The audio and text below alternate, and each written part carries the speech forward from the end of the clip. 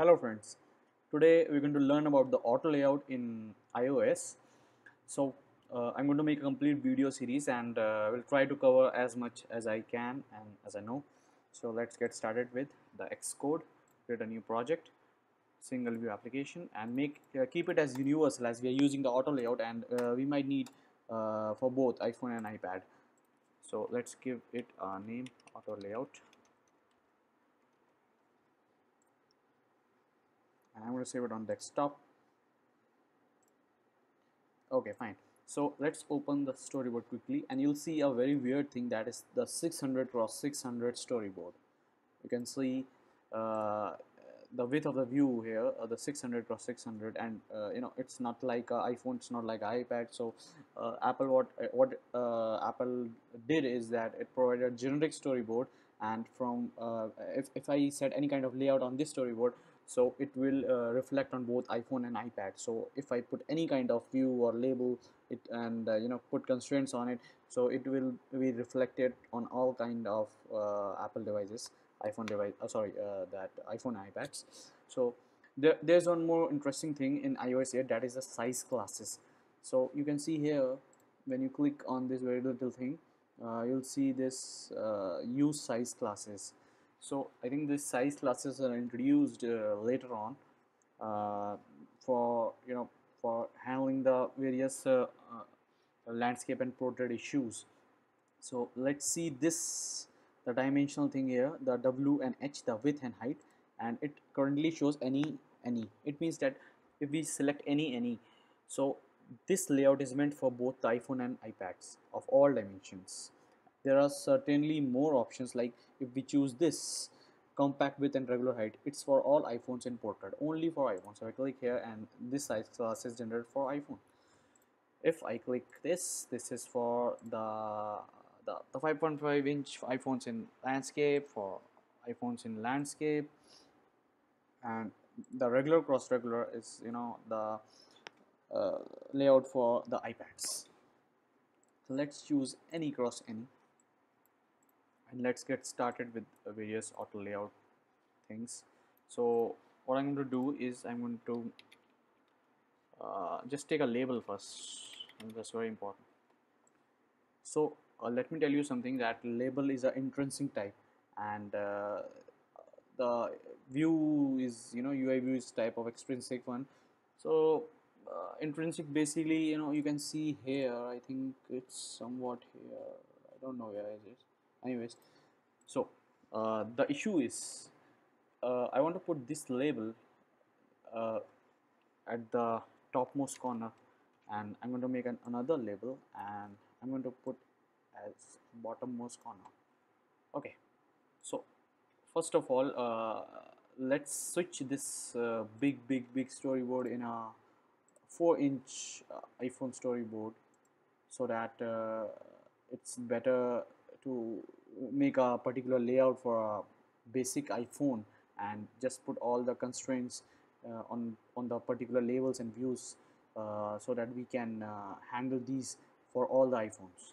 So just a second, this label is gone on the right hand side after I switched into 4-inch, as it was dumped down, hidden. So our issue is first to maintain this hierarchy, where I will place these two labels at the extreme ends of the iPhones. Okay, the first one is the top left and another one is at the bottom right. So for any kind of view or any kind of control or label or button, we need at least 4 constraints. The first one is like the topmost guide, the top constraint.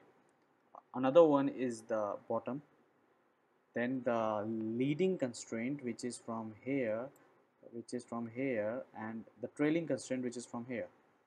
So these four are basic things and basic constraints every control needs.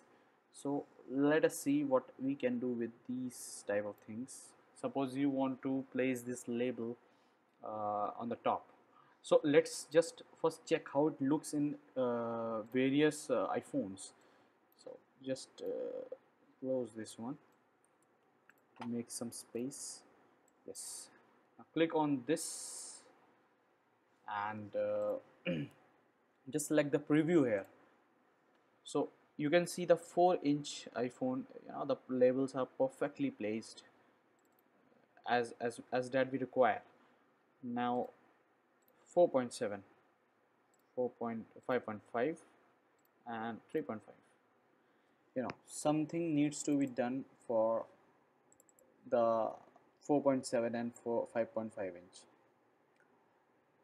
You can see there is a design distortion here, and the label is very far away from the bottom right corner in both the cases, in 4.7 and 5.5. So here we need some auto layout. Earlier there was a thing called the auto resizing mask, but it's better to do with auto layout, as we can make relationships with other views by using the auto layout thing. Okay, so let's do it. Okay, one more thing I'd like to show, that if you in case of 4-inch, if you rotate this, you'll see the label is gone here in every iPhone. So we just want to maintain the rotation too, so that the label uh, remains at the bottom right corner. So in order to fix it, we need some constraints. Okay, so what are those constraints? Okay, now let us move with to the some of the other options related to auto layout. You can see here these three little things. One is the align menu. This is the align menu, which allows you to put any kind of constraint related to the horizontal or vertical alignment. This is the pin menu, which allows you to put the top leading, trailing, and the bottom layout. And this is the menu which allows you to upgrade the frames if you have made change in any kind of constraints, or if you want to clear the constraints, you use this menu. Okay, you can add it like this too by dragging the your mouse from the label to the view or label itself, whatever it takes to. So there are many things you can also use the editor and use the pin and leading, trailing, everything. You can put various constraints by using this too.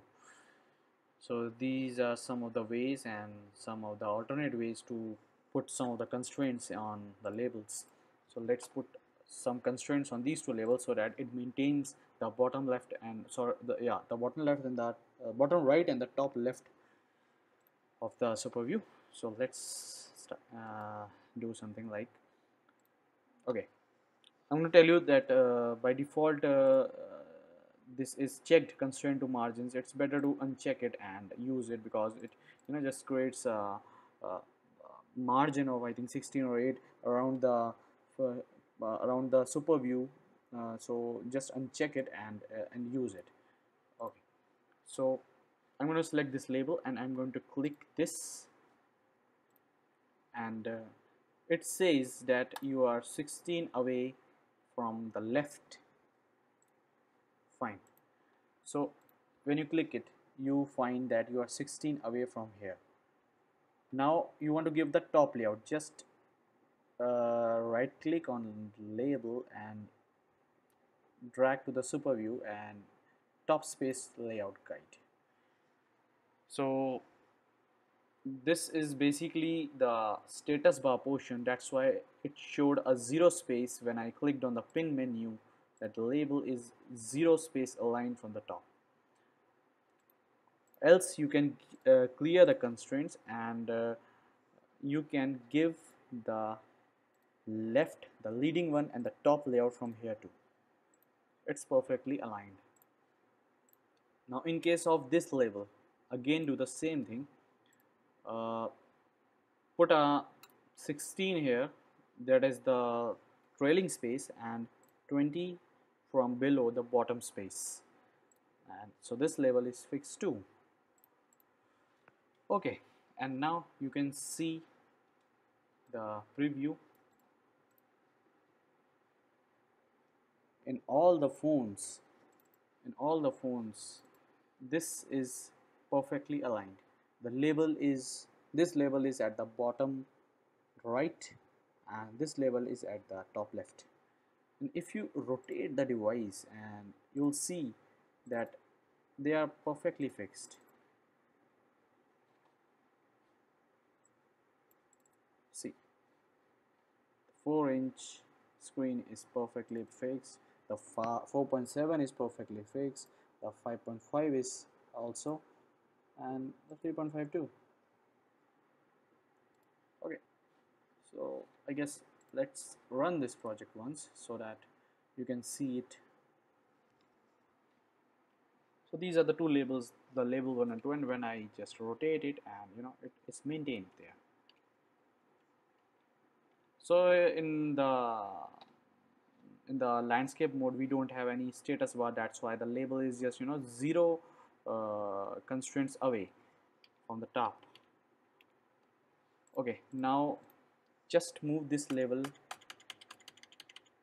some pixels down, and I'm going to click this very little thing at the extreme right, and it says that resolve auto layer issue, it says that pin, and it says that align. So I'm going to click the resolve auto layout issue, and I'm going to update the constraints. So what it does, you can see how much the label is from the top by clicking on the label and by clicking on the show size inspector menu. And you can see here there are two constraints associated with the label. The first one is that the leading space, that is this space, is equal to 16 and the top space is 10 from the top. Now you run this and you'll see the difference. Okay, everything fine. And from this point of view on the landscape mode, the label is a bit down and not very not sticking to the top of the screen, as we have provided a top constraint with 10. So it will maintain in every device a distance of 10 from the top and a distance of 16 from the left. So we can run this on various devices in iPhone 4S, and we can see the general behavior, what the constraints do, so that they are correctly set.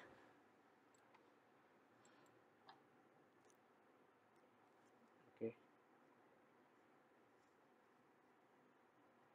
this auto layout thing is very handy, and nowadays many people are using it to make a perfect layout for each and every device. And we need this we badly need this thing, and to manage the complete layout, as we can do it with the every dimension phone. So here we can go with the iPhone 4S part, and you can see that the label from the top label and the bottom label are perfectly aligned with the top left and the bottom right. And when you rotate the iPhone, and you will see that these labels are again following the same constraint marks and not violating their properties. Okay, so this is a very general tutorial regarding the various label constraints, and I'm going to continue this tutorial in the next video series so that we can learn about the various more properties of auto layout. And I'm going to play with views and buttons too, and we'll make a complete layout for the basic iPhone app, so that it can be you can say that we can run the complete layout in every dimension of the iPhone, and it fits better in every dimension of the iPhone. So we'll see you in the next tutorial. Thanks for watching.